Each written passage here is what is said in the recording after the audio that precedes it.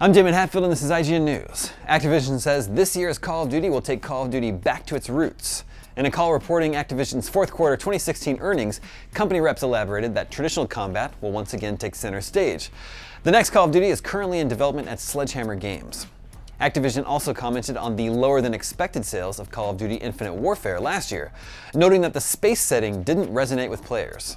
Reps said Infinite Warfare, quote, wasn't the success we planned. It's not all bad news though. Activision says Call of Duty is the most successful video game franchise of the last 20 years.